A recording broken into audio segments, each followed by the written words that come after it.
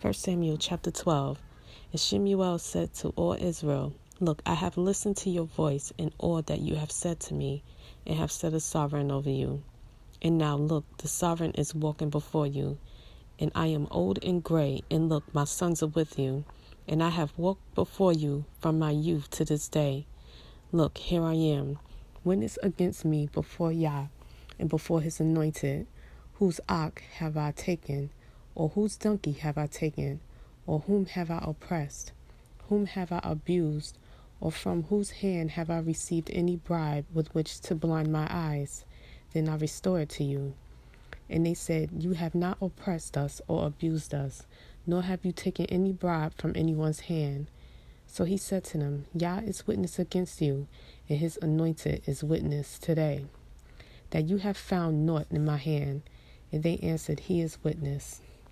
And Shemu'el said to the people, It is Yah who appointed Moshe and Aharon, and who brought your fathers up from the land of Mitzrayim.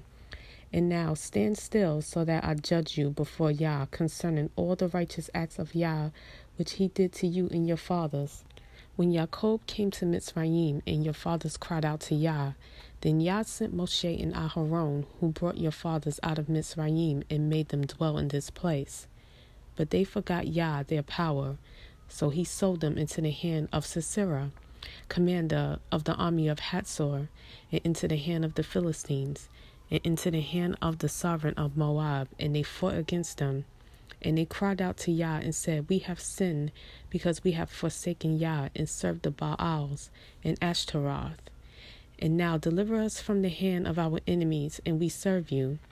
And Yah sent Jerubbaal and Bedin and Yiftah and Shemu'el, and deliver you out of the hand of your enemies round about, and you dwelt in safety. And when you saw that Nahash, sovereign of the children of Ammon, came against you, you said to me, No, but let a sovereign reign over us, when Yah, your power, was your sovereign. And now here is the sovereign whom you have chosen, and whom you have asked. And see, Yah has set a sovereign over you. If you fear Yah, you shall serve him, and obey his voice, and not rebel against the command of Yah.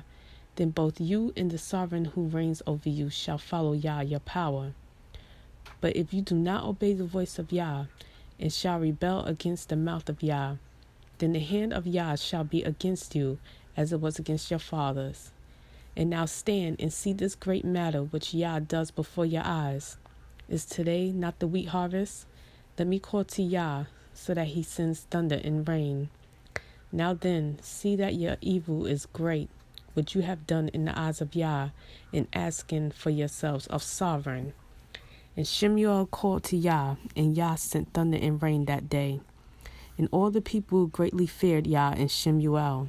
And all the people said to Shemu'el, Pray for your servants to Yah your power, that we do not die, for we have added to all our sins this evil of asking for ourselves a sovereign. And Shemu'el said to the people, Do not fear, you have done all this evil. Only do not turn aside from following Yah, and you shall serve Yah with all your heart.